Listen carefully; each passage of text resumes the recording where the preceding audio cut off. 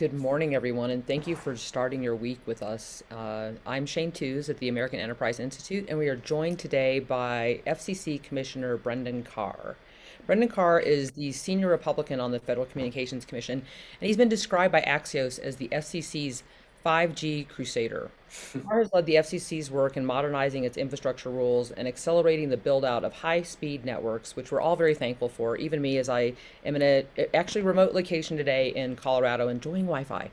So the championship, he's championed many regulatory reforms at his time at the FCC, and he's helped cut billions of dollars in red tape and enabled private sector to construct high-speed networks in communities across the country, as I know that we're continuing to do, and has been so important during COVID and the ability to work, play, and be entertained remotely.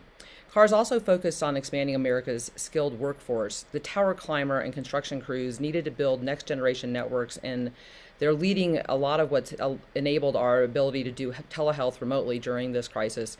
So his initiatives at the FCC have been designed to drive down healthcare costs while improving outcomes for not only veterans and low-income Americans, but many Americans who realize the importance of telehealth today.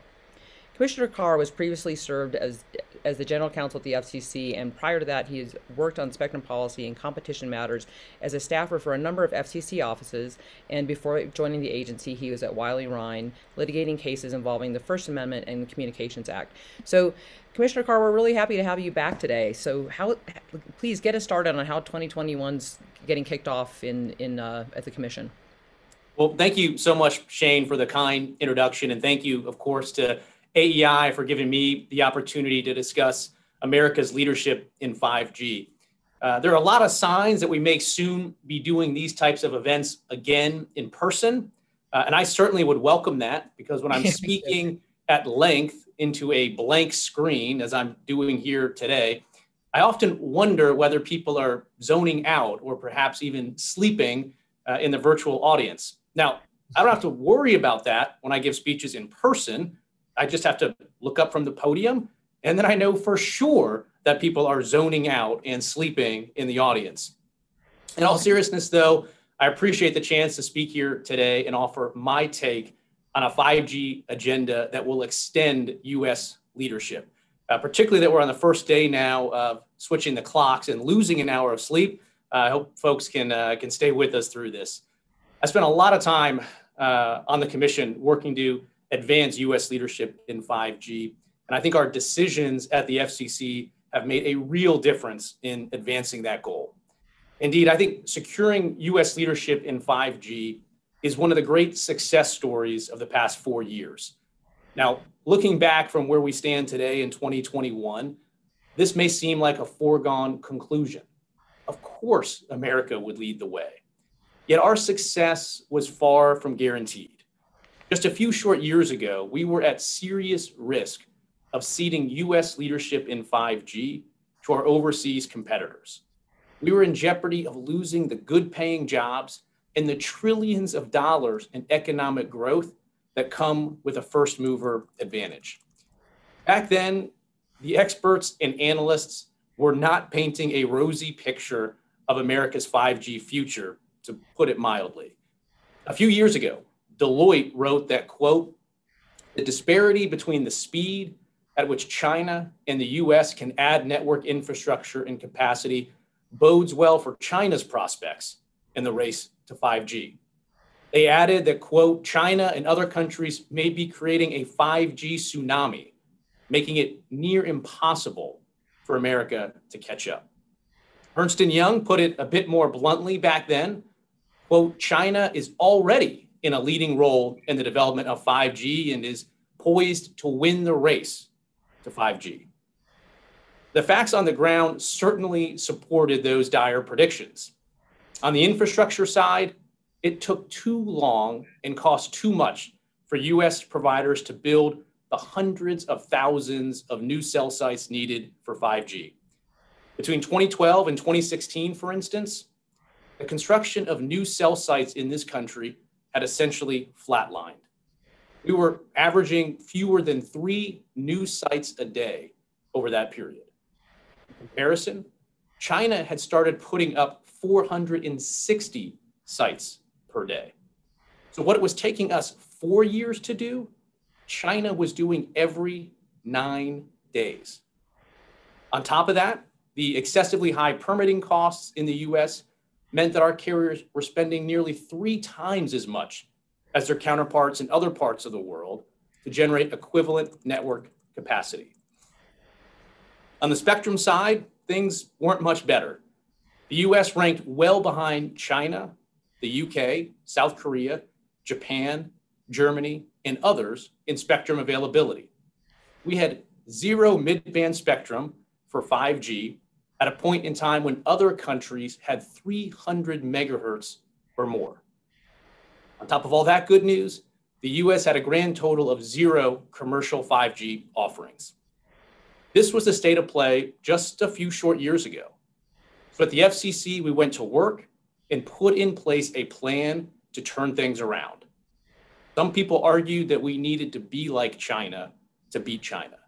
They said we needed to nationalize the wireless networks or heavily regulate our way forward.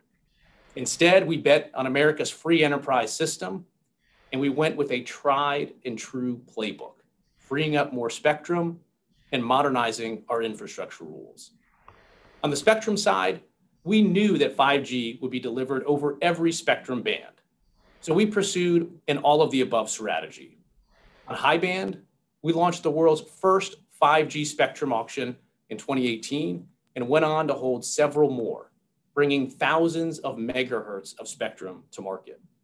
On low band, we completed the transition work needed to free up 600 megahertz, in addition to modifying the rules for 800 megahertz and 900 megahertz bands to enable more high-speed builds. The reality is that the US started pushing this low-band spectrum out more than a decade ago. On mid-band, though, the US had very clearly fallen behind. And in 2017, when leadership changed at the FCC, the agency had no mid-band spectrum in the pipeline. So we put in the legwork to correct this mistake, and that effort paid off. We held the first auction of mid-band spectrum in 2020 with 70 megahertz worth of spectrum in the 3.5 gigahertz band. At 2.5 gigahertz, we transformed the rules governing nearly 200 megahertz worth of this mid-band spectrum to support 5G and teed up over 100 megahertz for auction. At 4.9 gigahertz, we modernized the regulation of a 50 megahertz swath of spectrum. In the L band, we authorized 30 megahertz of spectrum for 5G and IoT. At 5.9 gigahertz, we opened up 45 megahertz for unlicensed, plus we pushed out an additional 1,200 megahertz of unlicensed in the 6 gigahertz band. And of course, there's the big kahuna, C-band, where we cleared 280 megahertz of this sought-after mid-band spectrum. All told, our spectrum efforts over the past 4 years opened up more than 6 gigahertz of spectrum for licensed 5G services, in addition to thousands of megahertz of unlicensed spectrum. These were not all walks in the park. In many cases, these were spectrum bands that prior FCCs took a pass on. Not because the bands were unsuited for next-gen wireless services, but because moving forward meant taking political heat for doing the right thing. Thankfully, the FCC, led by Chairman Pai, took these fights head on and freed up the spectrum needed to power America's 5G. In fact, we would still be hundreds of megahertz behind, stuck in neutral, while our global counterparts passed us by if we'd heeded the calls for inaction by some in Washington and on the Commission. So we need to be clear-eyed about our spectrum policy going forward. Whether we like it or not, freeing up more spectrum requires FCC leadership that accumulates political capital and has the willingness to spend it. This is the reality of spectrum policy these days, and the FCC must show strong leadership to free up more airwaves. And this brings me to the second part of the 5G playbook, infrastructure. 4 years ago, it was clear that the FCC's infrastructure rules needed an update. When Chairman Pai tapped me to lead the FCC's infrastructure reforms, we moved quickly to modernize the agency's approach and cut billions of dollars worth of red tape. We updated the environmental and historic preservation rules that needlessly drove up costs and slowed down the timeline for adding small cells. We put in place guardrails to address outlier fees and delays imposed at the state and local level. We streamlined the process for swapping out utility poles to add wireless equipment. We created an expedited approval process for tower builds during COVID-19. We accelerated next-gen networks through a 5G upgrade order that clarified Section 6409. And we paved the way for more resilient and capable cell sites by streamlining the local approval process for modifying sites that already exist. Like our spectrum decisions, these actions generated their fair share of pushback, even at the FCC. In fact, nearly every one of our infrastructure decisions included calls from some of my colleagues for the agency to slow down or to stop entirely. I'm glad we didn't, because the FCC's reforms delivered results. They allowed our private sector to bring thousands of families across the digital divide, to keep Americans connected during the pandemic, and to outperform those dire predictions from 2016. Now, I know you want to see the data to back up these claims. Well, get ready, because I'm about to hit you with a lot of it. If you're one of those podcast speed listeners, this might be the time that you really wished this speech had one of those 2x speed buttons on the audio.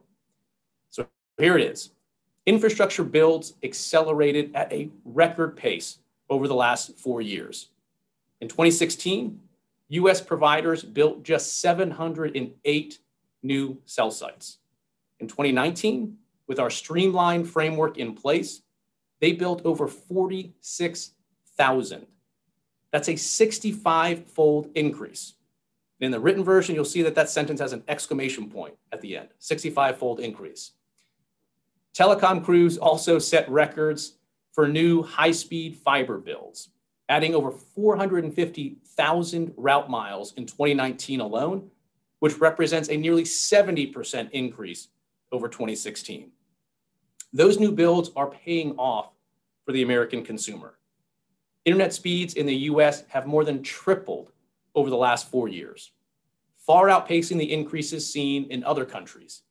Indeed, the US leapfrogged ahead of 20 countries on the global mobile speed rankings over that same period of time. Competition has increased too, with the percentage of Americans with more than 2 options for high-speed service jumping by 52% between 2016 and 2018 alone. Prices are down, and digital divide has been cut nearly in half since 2016. On top of this, we flipped the script on 5G. Americans should be proud that we now have the world's leading 5G platform. The very first commercial 5G service in the world launched here in the US in 2018. By the end of that year, the private sector had extended 5G to 14 communities. Halfway through 2019, that figure expanded to more than 30. Today, 5G networks cover over 270 million Americans, and not just in places like Manhattan or San Francisco, but in Sioux Falls, South Dakota, in Peachtree Corners, Georgia. And at least one provider has committed to extending 5G to 99% of the US population, well ahead of experts' predictions. I'm proud of the results our 5G reforms helped deliver, and now is the time to build on these successes, to move 5G forward. So here's a roadmap for doing just that. And for those that have been patiently waiting for something new in these remarks, now would be the time to perk up or wake up, as the case may be. First up is spectrum. With all the work we've been doing over the past 4 years, we now have a lot of spectrum in the pipeline. The key is to make sure we get those airwaves out into the commercial marketplace as quickly as possible. So I'm offering up a spectrum calendar to make sure we stay on track. I even filled it in.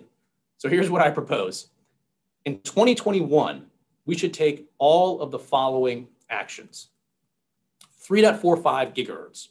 Hold auction 110 for the 100 megahertz of spectrum in the 3.45 gigahertz band, as required by Congress, at power levels that will support 5G builds. The good news is that we should be voting later this week on an order that would do just that. So I am almost ready to even give us a check mark on this one. We'll see. 2.5 gigahertz. Hold auction 108 this year for the 100 megahertz of spectrum in the 2.5 gigahertz band. Now, this is prime mid-band spectrum that needs to get to market ASAP. We've already put the legwork in to get this across the finish line later this year by releasing a comment PN in January. 6 gigahertz. We should adopt an order this year that permits very low power devices to operate in the 6 gigahertz band at 14 dBm. I've talked about this as a key step to promoting 5G in this country because it would help power the AR, VR, and other applications that I think are going to drive consumer demand for 5G and for 5G devices. We have a pending further notice that would allow us to go right to an order on this, and doing so would align the US with the approach taken internationally, including in Brazil. In 6 gigahertz, we should also allow client-to-client devices to communicate with each other in this band. This is an issue that we saw comment on in a January 2021 public notice. It would increase efficiency and enable even more innovative use of this spectrum. 3.5 gigahertz. We should seek comment this year on increasing power levels for CBRS operations in the 3.5 gigahertz band. Updating the power levels here would help align the US band plan with international standards and create efficiencies for mid-band 5G builds in the US that could span from 3.45 gigahertz to C-band spectrum ranges. We should take the real-world experience that we're gaining right now with CBRS builds and coordinate with federal users as we look at increasing power levels here. And getting this done will help extend the reach of 5G services to even more Americans. Next up, Uni 2C, 5470 to 5725 megahertz. So stay with me on this. I know this may sound like it comes out of left field, even for a lot of the spectrum geeks out there. We should start a proceeding to look at updating the rules that apply to the Uni 2C band. This band contains a large 255 megahertz wide swath of unlicensed spectrum that is vastly underutilized today. Indeed, equipment manufacturers don't even bother including this band in many 5 gigahertz Wi-Fi devices. This is because we have costly and cumbersome technical restraints on the band that are designed to protect federal incumbents. We should examine whether advances in technology would allow us to continue to protect those federal users, but do so with a mechanism that's a lot more efficient than the status quo that could create more opportunities for unlicensed use of this band and hopefully actually get it into consumer devices. Finally, we should work this year with Congress to ensure that it reauthorizes the FCC's Spectrum Authority, which expires, Spectrum Auction Authority, which expires for most bands at the end of fiscal year 2022. We can and should get all of that done in 2021. And doing so would match the pace we've been moving on spectrum at the FCC over the last couple of years. Then in 2022, here's what should be at the top of our list: 1300 to 1350 megahertz. We should hold an auction in 2022 for the 50 megahertz of spectrum between 1300 megahertz and 1350. This spectrum was first identified as a target for clearing all the way back in 2015. And just last year, the FCC began working with NTIA on a plan that would enable the current federal incumbents to vacate the band for auction as soon as next year. Millimeter wave. In 22, we should hold another auction of millimeter wave spectrum. And the 42 gigahertz band looks to be one of the prime candidates for action next year. After 2022, there will be more spectrum bands that we can get across the finish line. First up there is lower 3 gigahertz. The FCC has been working with federal stakeholders to create additional opportunities for commercial providers below the 3.45 gigahertz band. The FCC has already relocated most of the secondary non-federal users out of the band to facilitate this move. And momentum is building towards making more 5G available in this band sooner rather than later, thanks to lessons learned during the Ambit initiative that we worked on in the last couple of years. There are challenges that remain given the presence of some high power systems in that band, but we're well positioned to work through those issues this year and move forward with an auction of lower 3 gigahertz spectrum after 2022. Next up, 4.8 gigahertz. We should auction spectrum in this 4.8 gigahertz band after 2022. This is a particularly important band from an international perspective because a number of countries have moved ahead of us by licensing this spectrum exclusively for 5G. While there are many federal point-to-point systems in the band, we have time to open this band up for 5G in the next couple of years. Next up, 7.25 to 8.4 gigahertz. Following a 2018 directive, federal agencies have been collecting information about their operations in this band with a report due back to NTIA. With some additional legwork this year and next, we will be well positioned to reallocate portions of this band for commercial 5G operations. So the good news is we have plenty of spectrum in the pipeline. It's on us at the FCC to make sure we stick to this schedule and get this spectrum to market. Of course, we will need to pair those airwaves with more action on the infrastructure front. So here are my thoughts on an agenda that will extend the significant infrastructure gains we made over the last 4 years and will match the speed with which we've been moving. First, we need to get our broadband maps done this fall, not next year. Congress provided the FCC with $98 million to create more accurate and granular maps. Getting those maps done is the key to unlocking the funding that will be needed to close the digital divide. Indeed, we can't start RDOF Phase 2 or the 5G Fund for Rural America, FCC initiatives that will extend high-speed infrastructure to unserved households, until we get those new maps completed. If we need to allocate more agency resources to this effort, then we should do it. Speed matters. So here's one idea.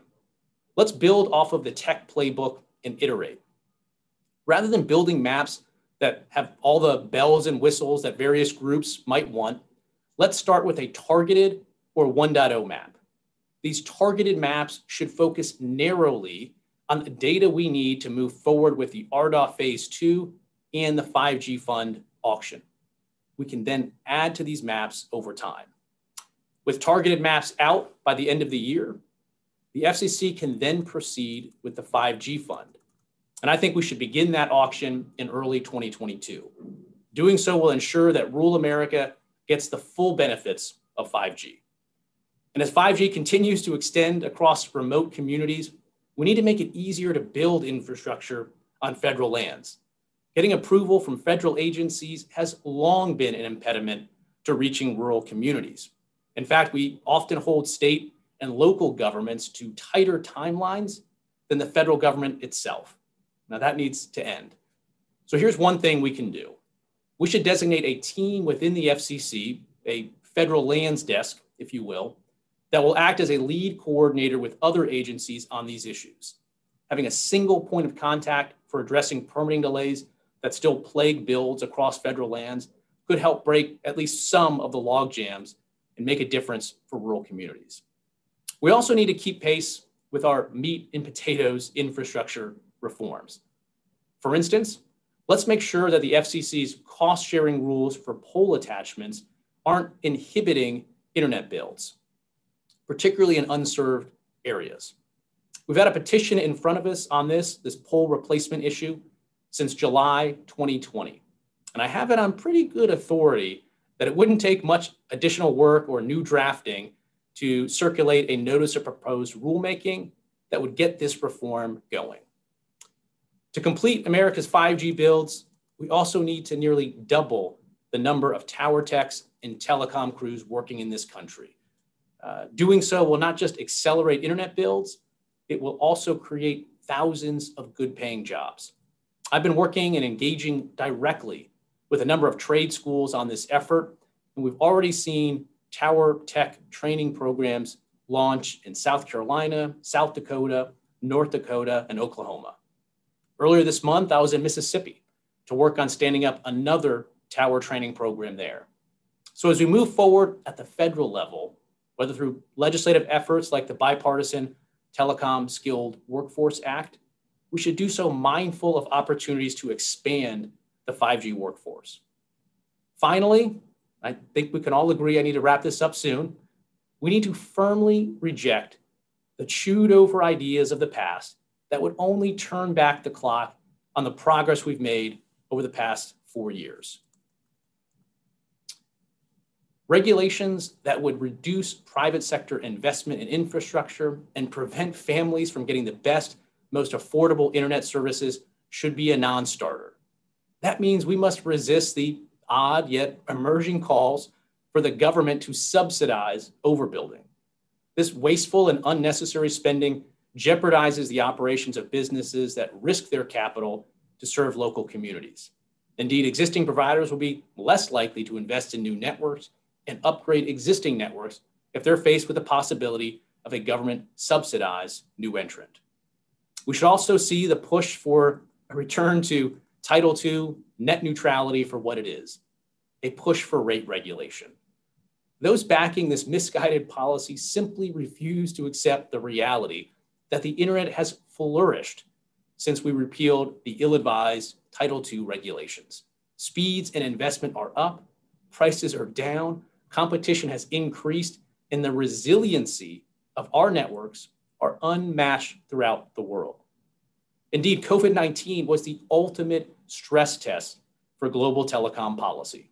With the pandemic, every aspect of our lives shifted online in an instant. Throughout all of this, America's networks fared exceptionally well. Our advanced networks delivered high-quality service despite elevated traffic levels, while our friends in other advanced economies weren't so fortunate.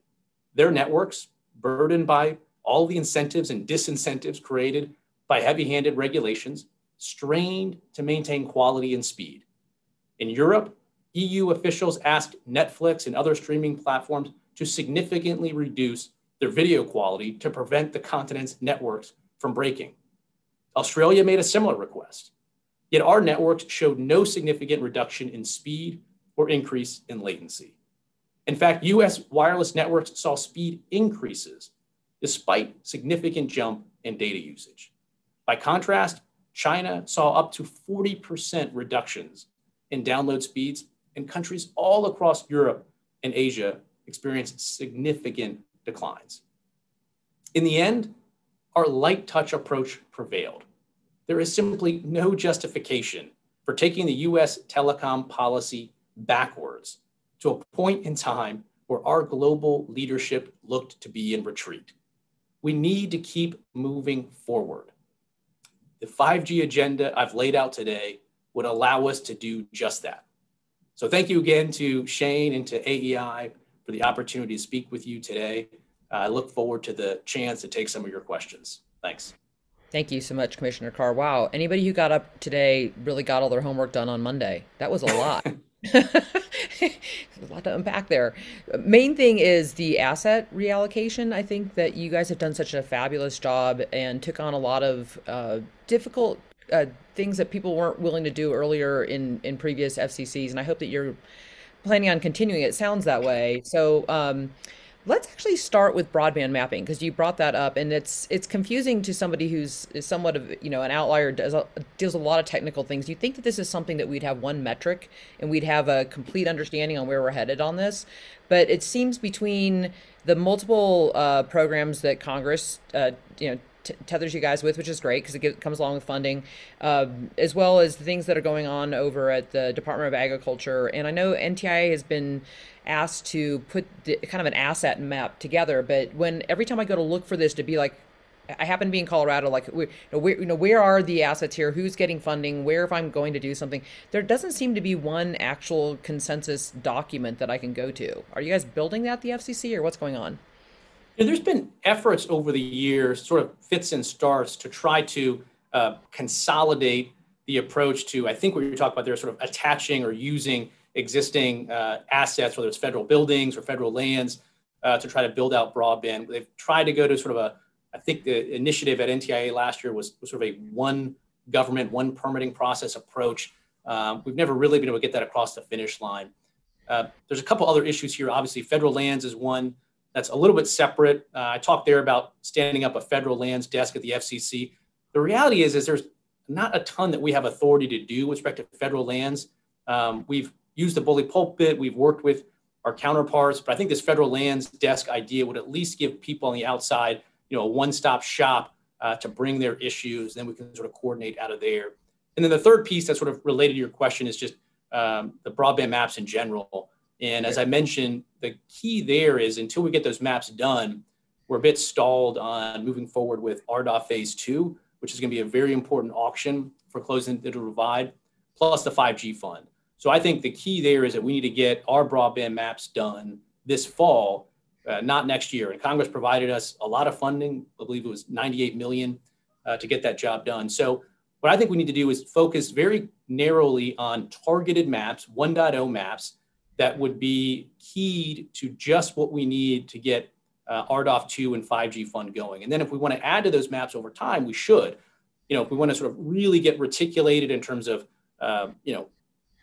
different categories of speeds, any other type of information that is going to be important to have in the long run, we should put that on a separate track and just very focused narrowly on these targeted maps to get the 5G fund going. I think that's something that we certainly can get done and that we frankly need to get done this fall. Yeah, there seems to be conflation between actual access, who do not have access, and then who actually decides to do adoption. So there seems to be that confusion of, is it available, and are we still working on adoption rates, or do we you're actually in areas that don't have the ability to get on at the speeds that people are wondering. So we're looking forward to those maps, and the sooner the better. Going back to your spectrum auction, do you feel like the results of the C-band auction have given us enough 5G spectrum? You've given us a whole swath of things that you guys are kind of restructuring there, but do you anticipate the FCC will need to free up more 5G for mobile spectrum coming forward? And it sounds like you got a whole year-long plan, or then with all these different places, you're going to do some asset relocation on the actual spectrum mapping and use. Yeah, C-band was great. C-band was necessary, but not sufficient. Again, the sort of dearth of mid-band spectrum that we had at in this country just a couple of years ago wasn't acceptable. And it took a lot of work, obviously, to get C-band across the finish line. And that's why I think we need to take all of the successes we've had over the last couple of years, and we need to move forward. So that's why I think obviously 3.4 or 5 is so important. Hopefully we're in a good shape to get that done this year. I've also called obviously in this speech to hold an auction of 2.5 this year. We took the steps last year to help enable that. And I think, again, there's steps we can do in 3.5 gigahertz and beyond. So we're in a lot better shape than we were a couple of years ago, but we certainly don't have enough mid-band spectrum just yet. And so there's a lot more work we can do. And again, the good news is so much of that legwork was done. This spectrum is in the cupboard. There's work that remains, but the key now is to just get this spectrum out. And that's why I think putting out a spectrum calendar that says, all right, here's the particular bands, here's the order that we can move forward in them, and then we can provide some certainty to the public, and then internally we can work towards those goals as well. You've mentioned before that you'd like to see a win-win in the 12 gigahertz. What do you think that looks like? Well, we're still looking at the record there. I mean, the challenge there is a technical one. And if we can get 5G terrestrial use in 12 and continue to get the public interest benefits that come from these new generation of low Earth orbit satellites, then that's great. I think we all want a win-win. And that's what the engineering at this moment is sorting through. I'm excited about a lot of what we're seeing from this new generation of low Earth orbit satellites. I think it could be a real key part of the solution to closing the digital divide, particularly when you look at the most expensive, hardest to serve 1-2% of the country. And so I think we need to make sure that we continue to have that technology as a viable solution to close the digital divide. I'm not putting all my eggs in that basket, but I'm hopeful to see what happens. So point one is we got to let the record play out, let the engineering play out, see if we can get to a win-win from everybody. Overarching that, though, is we need to make sure that these new satellite technologies have a fair shot at playing what could be a significant role in closing the digital divide. So you see that you're heading towards a balance. You think of an emerging satellite broadband with the massive demand for mid band spectrum. It's been interesting 'cause obviously engineering is very important because we want to make sure that everybody's got their fair share there. But there's also been the challenge of first mover advantage. I think I've seen a lot of people post on Facebook this last couple of weeks that are all up on SpaceX and excited about it because they're linked in areas before. But we have also other entrants in the space. So how is that's up for? I know that the 12 gigahertz is up for NPRM, but are the space guys playing well together? I used to tease people about being space people, but now it's important. I'm excited about it. I mean, we've gone through a couple of different, generations. I mean, maybe we're in the third or fourth generation of satellite. I think a lot of people early on felt like some of the earliest satellite builds. I mean, it was a whole lot better than nothing. But the speeds obviously aren't where they are today because we're talking about networks that were planned and built, decades ago. So I think this new generation of satellite obviously can provide much faster speeds, much lower latency. I think that's a good thing. I mean, when I think about sort of 5G in general, not as a technical NR standard, but just as an umbrella term for next gen high speed connectivity, we're seeing some really great benefits with fixed wireless, terrestrial fixed wireless, obviously mobile speeds, satellite. I think all of these technologies coming and converging together. For my part, I would throw out there broadcast internet as well, because I think that's sort of the 5G piece for broadcasters where they can participate in this converged market. I think it's great. And I want opportunities for all of those technologies to play together. And in 12 in particular, it's going to come down to some, engineering work that is, to be played out in the record. You also mentioned 6 gigahertz. I know that's a big swath for IoT applications. And as I'm sitting Yeah. here, I have 6 devices by me right here. So I know the 6 gigahertz proceedings allow companies to move forward with very low power devices, and there have been some engineering questions around that as well. Is that something that you think will get smoothed out this year? Yeah, I hope we can move forward this year. That's what I put out there. We had a lot of really good wins in 6 gigahertz the last couple of years. Obviously, the big headline one was opening up the 1200 megahertz there. We left one piece there that needed a bit more record development. And frankly, I think we're there at this point from my perspective. Authorizing VLP and doing so at 14 dBm, it sounds technical and it's sort of hard to Does. describe in a non-nerdy way. But the way I picture it for people is I think AR/VR is going to be an important vertical for 5G adoption. And I've talked about this before, but basically, if you want those, really cool AR/VR glasses and things that aren't, big and clunky like it is today, getting VLP going in 6 gigahertz is going to be that key connection to that, AR/VR glasses where you're not going to need, a tail coming off of it and limiting you. And there's so many cool things that can happen in the AR/VR space. I talked before about even stuff as basic as like grocery shopping, which, in the pandemic has taken on a whole other sort of challenge for a lot of people. But you could put these AR/VR goggles on, glasses really at this point where I'm talking about, and you can be sort of transported to your own grocery store. You can sort of be walking down the aisle. You can actually pick stuff up with haptics and feel a piece of fruit, throw it in your basket. There's all kinds of interesting opportunities that can come with AR/VR. And I think solving this VLP piece is part of unlocking it.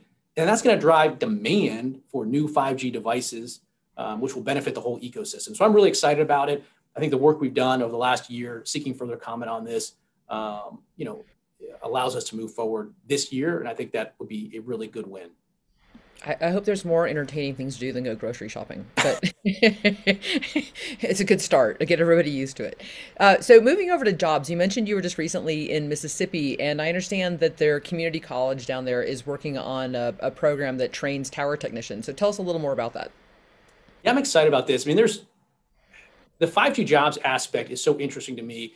And obviously, one, we need more telecom crews to complete 5G builds. I've spent a lot of time outside of DC in this job. I've spent a lot of time with not just tower techs, but with the women and men that are pulling fiber, splicing fiber, and to a person, they tell me that they want to double the crews that they have. They're having to turn down work because they don't have enough trained sort of telecom techs.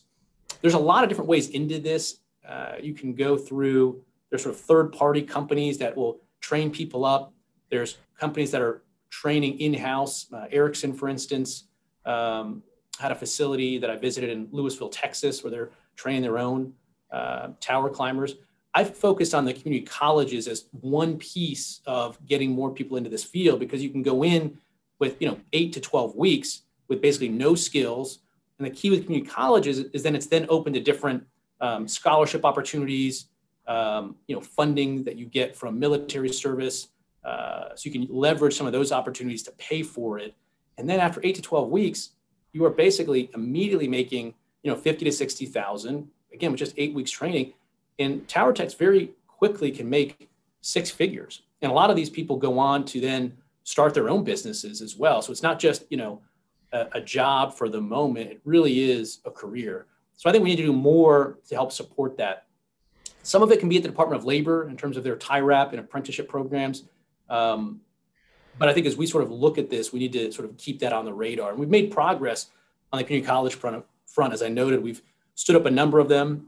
There's a couple more that are in the works that I'm working directly with, but it's sort of just one piece of how do we create more opportunities to get into sort of the telecom tech space. So talking about equipment, how is ORAN going? I know there was a big push in the last year to, try to find a way to get around some of the China challenges, and part of that is to have more partners in the space and have them be able to have a set of network gear that is very interoperable. What's the FCC's point of view on that? What's your perspective?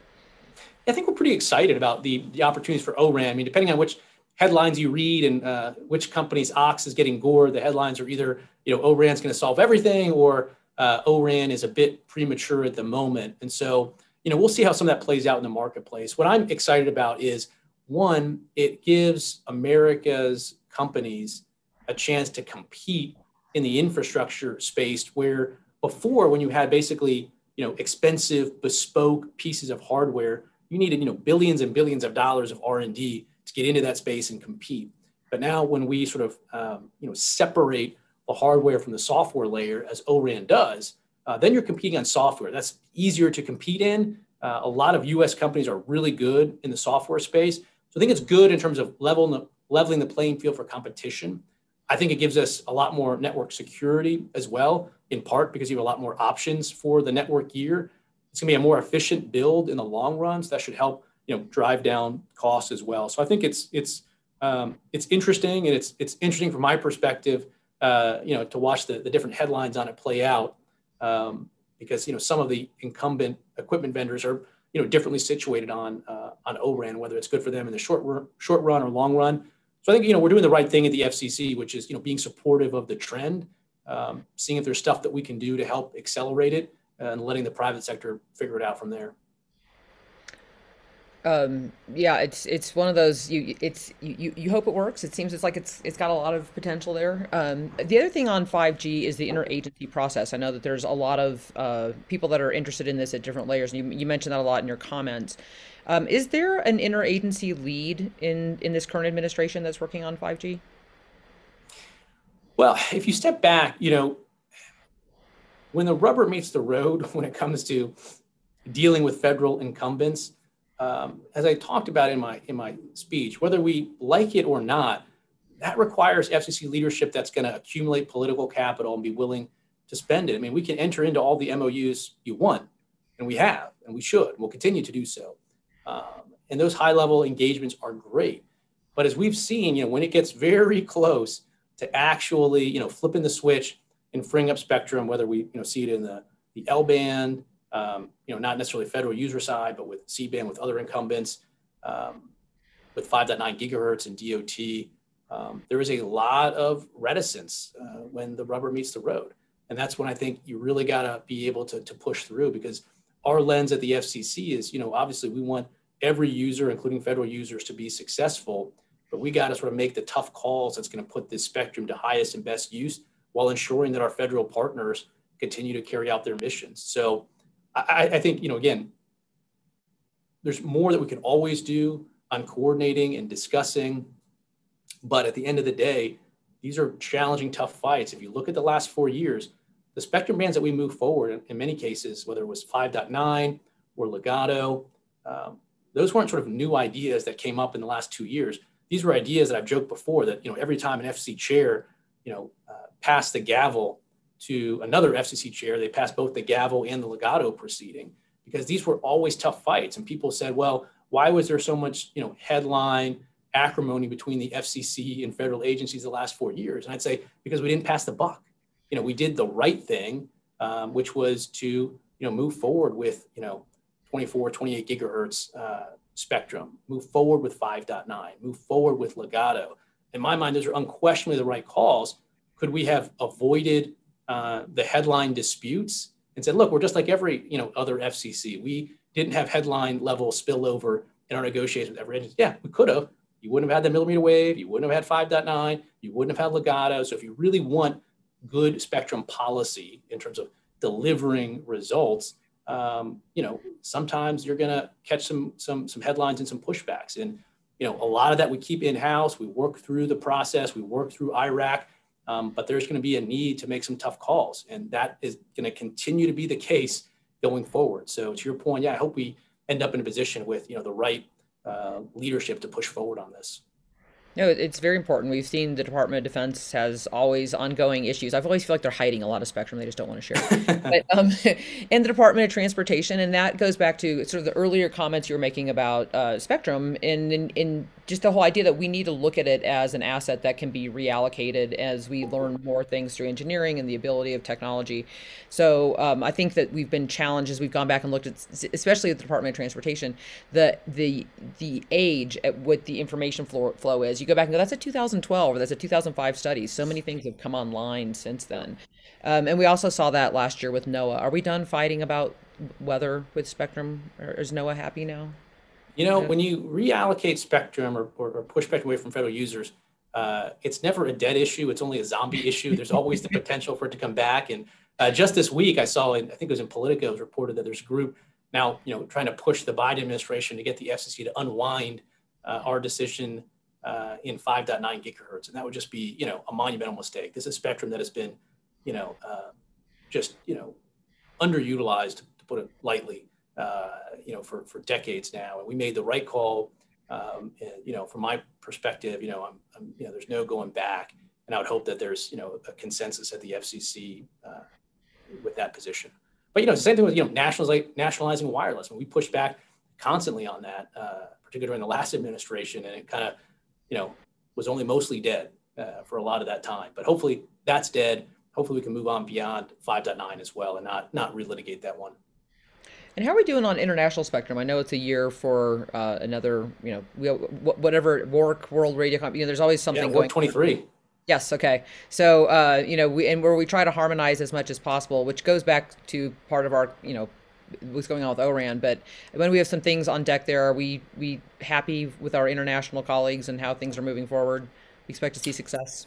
Yeah, the teams that work on the work processes, like, they're always really talented. I'm always impressed with, how much they get done. They do these around the clock negotiations when we're actually in the couple weeks of work. In addition to all the, I'm trying to stop saying work, leg work leading up to it. But a lot of the bands that I mentioned in this speech that I want to get done are ones that were teed up in the last work final report. And so, having this public record of where I think the FCC needs to go that lines up with the efforts going on in work 23, I think is a good thing. You mentioned one of my least favorite phrases, which I hope we can banish soon, which is net neutrality. I don't understand why we still have. That's actually not my least favorite, at least not acronym, I guess I would say. There was one at the FCC that we used to use. It was called EBARF. I think it was like Electronic Bureau Approval Request Form or something. But EBARF was always my favorite sort of, inside baseball FCC term. But net neutrality is also good. RDOF. So, I mean, you guys need, I almost think you need an acronym generator over there. Yep. Oh, we've got one. Yeah, we've got one. That's how we come up with this stuff. Yeah, but the idea of where we were in 2012 and having Tim Wu now in the White House and concerns about, are we dialing back and looking at, I just part of it is I've never understood really the challenge that they put forward, because I don't think we've had the problems that the net of that it's brought forward in net neutrality. Throttling was never an issue. We've always need paid prioritization at a certain level, especially with 5G. I think we'll be able to see that with network splicing and software-defined networking, that is no longer a problem. So I'm not quite sure why we're rehashing some concerns from a decade ago. Do you think we're ready to move on? We're going to go back to that battle? There's a lot that has changed in the short time, relatively short time, since we last went down, or maybe first went down, this misguided Title II path in 2015 and in 2016. To your point, one difference is we're now sort of in the world of 5G, and all of the really interesting use cases and applications that can come from 5G. There are certainly versions of Title II net neutrality that don't seem to be consistent with, very much pro-consumer competitive 5G applications. And so I do have some concern, among other things, if you go back down that path, you may bless an individual 5G use case or something, but you could cast doubt over a lot of beneficial 5G use cases. So I think that's one thing that's different.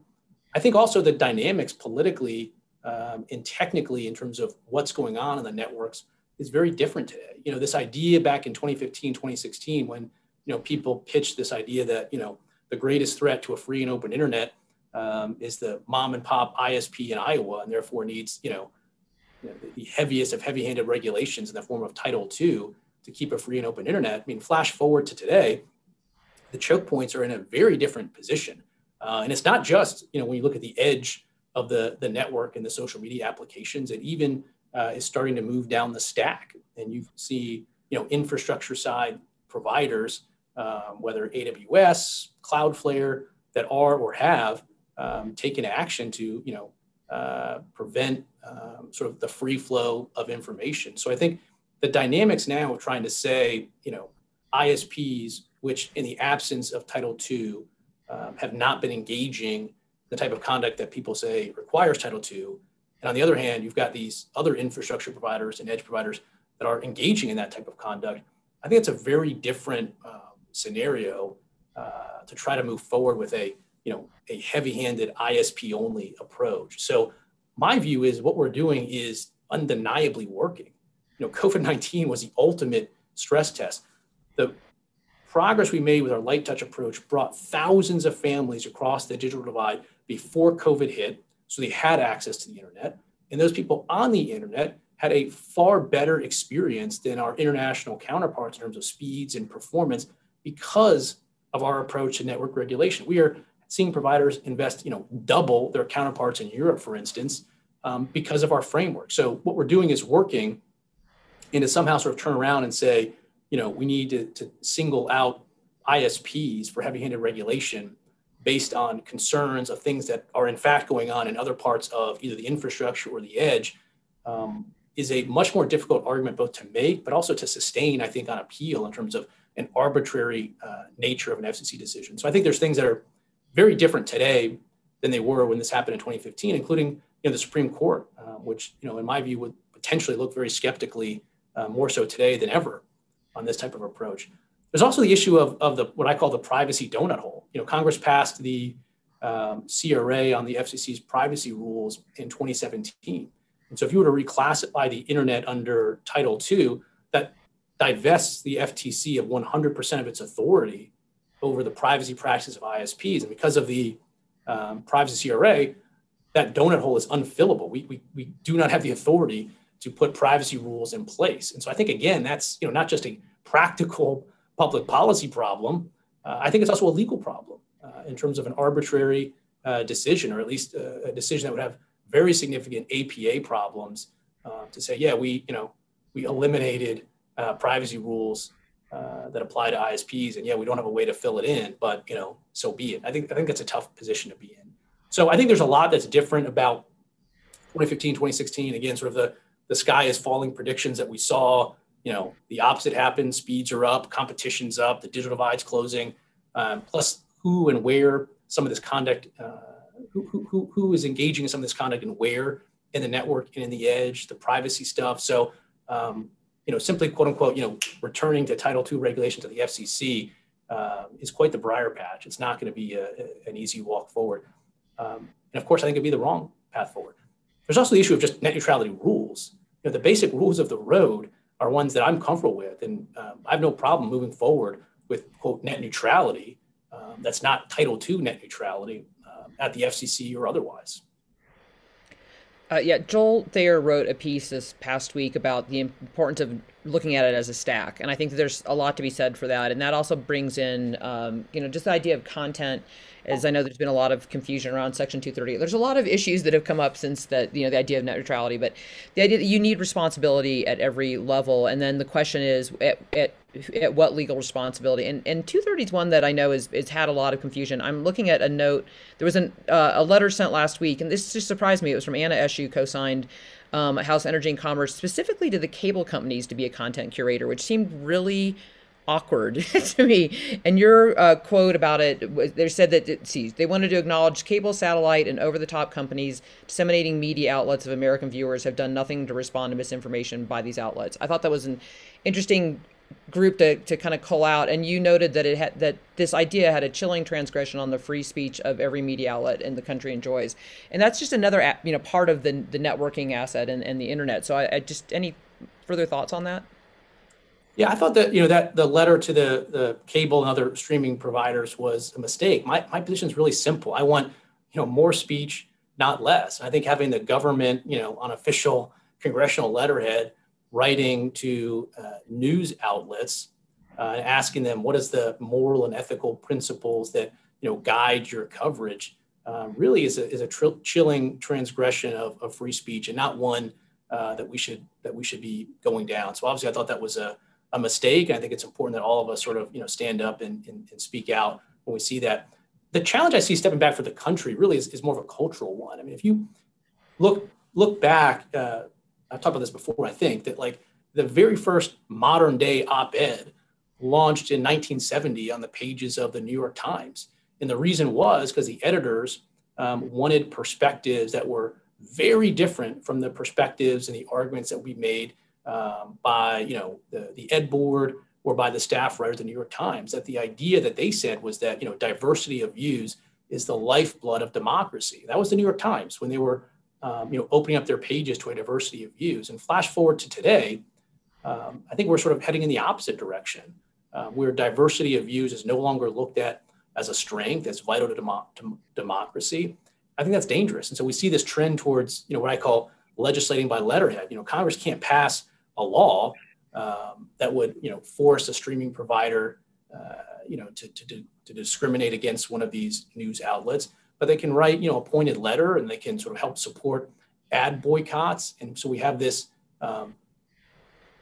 effort that I would say is sort of outside of the constraints of the First Amendment, that's a thumb on the scale in favor of censorship. And this entire trend in this country towards less speech, more censorship. We're seeing it right now with Substack. You've got journalists and others that are pushing back and saying we don't want people to be able to speak and launch their own sort of news outlets through Substack. Again, I think we need to reorient as a country towards the idea that agree or disagree, let's get more speech out there, because at the end of the day, the ideas that we embrace, whether it's one side of that debate or the other, are going to be better ideas, stronger ideas, more innovative ideas if we hash all this out through public debate. And so I think in some ways that letter that we saw was indicative, I think, of a broader trend of free speech being in retreat. And it comes to every institution to stand up and say, look, I agree or I don't agree, but let's at least have this debate.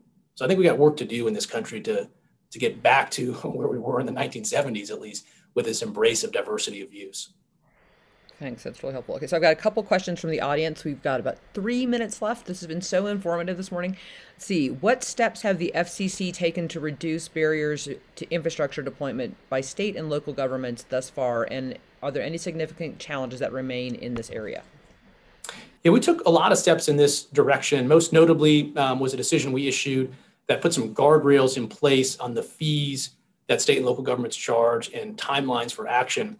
What we saw was that particularly in rural communities, the capital to build out next generation networks was flowing, slowly, if at all, in part because we had, $1 million fees being charged in some of the largest cities in the country, whether it was Manhattan or San Jose. So we stepped in with some guardrails there. Since that decision, we have seen infrastructure builds accelerate, including in rural areas. So I think that's good news.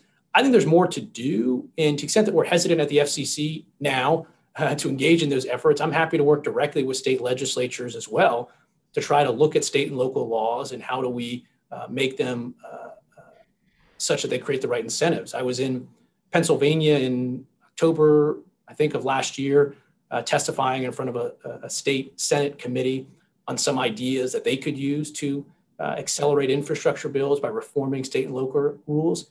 So I think those are types of efforts that I would welcome to continue engaging. But yeah, we definitely have more work to do. We did a lot, but there's more to do on the infrastructure front. Great, thank you. Second question is, can you discuss satellite broadband and its promise for closing the digital divide? Are there any policy barriers we need to overcome to make this a reality? Yeah, this I think we touched on a little bit earlier. I'm hopeful that this latest generation of low Earth orbit satellites is going to make significant difference. We're seeing them launch, by the hundreds right now. If you talk to some in Congress, I think they view this as, a big piece of the solution to the digital divide. At this point, I say it's a piece of the solution to the digital divide. I don't know how big it's going to be, but I'm hopeful, and I want to continue to see these, launches go on and people get service. So I'm excited about the potential for it. Great, thank you. All right, well, we are at the half hour, and I just want to thank you again. It's always a pleasure to have a conversation with you. You have a lot on your plate this year, but it sounds like you guys are working on getting us connected. We're all excited to see more 5G coming across America. Thank you. Great, thank you.